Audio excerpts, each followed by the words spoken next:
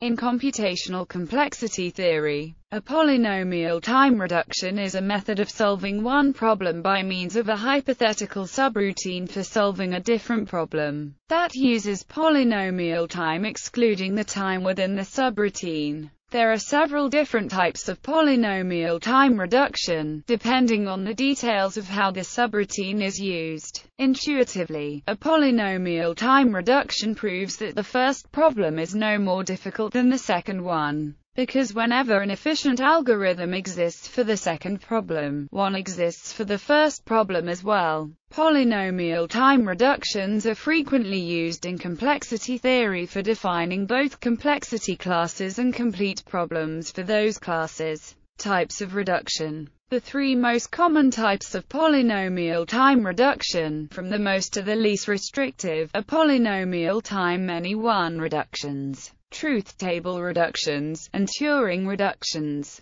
A polynomial time many-one reduction from a problem A to a problem B is a polynomial time algorithm for transforming inputs to problem A into inputs to problem B, such that the transformed problem has the same output as the original problem. An instance X of problem A can be solved by applying this transformation to produce an instance Y of problem B, giving Y as the input to an algorithm for problem B, and returning its output.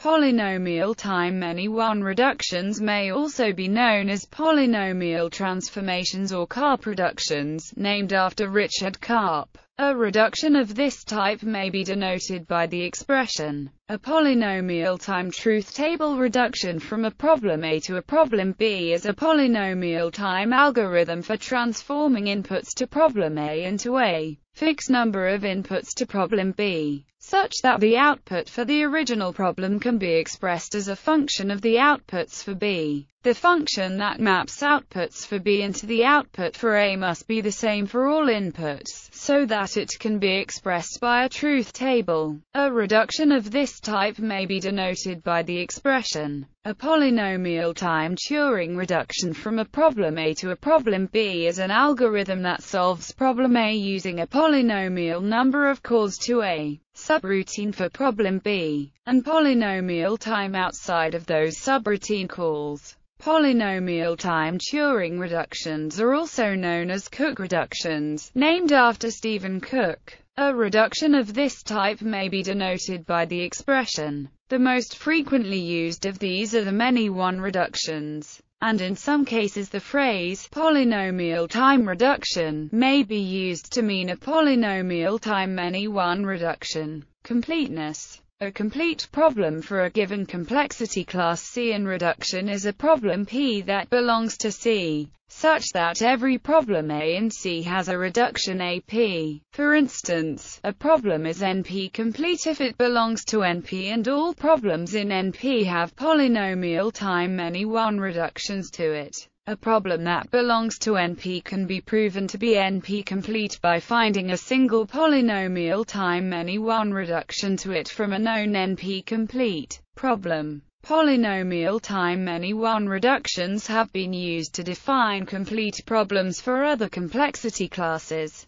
including the PSPAC complete languages and EXPTIME complete languages. Every decision problem in P may be reduced to every other non-trivial decision problem by a polynomial time many-one reduction. To transform an instance of problem A to B, solve A in polynomial time, and then use the solution to choose one of two instances of problem B with different answers. Therefore, for complexity classes within P such as L, NA, NC, and P itself, polynomial time reductions cannot be used to define complete languages. If they were used in this way, every non-trivial problem in P would be complete. Instead, weaker reductions such as log space reductions or NC reductions are used for defining classes of complete problems for these classes, such as the P-complete problems. Defining complexity classes. The definitions of the complexity classes NP, PSPACE, and EXPTIME do not involve reductions.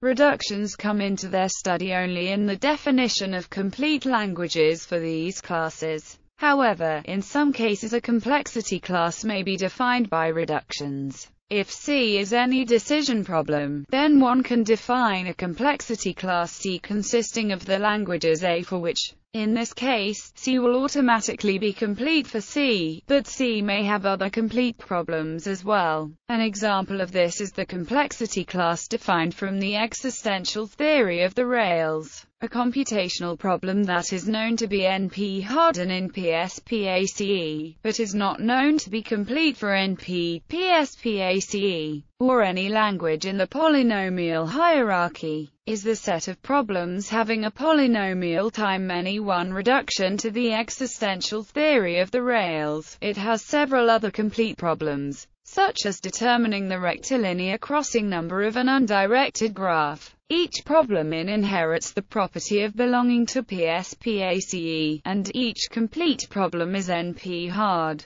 Similarly, the complexity class G consists of the problems that can be reduced to the graph isomorphism problem. Since graph isomorphism is known to belong both to NP and coam, the same is true for every problem in this class. A problem is G complete if it is complete for this class. The graph isomorphism problem itself is G complete, as are several other related problems.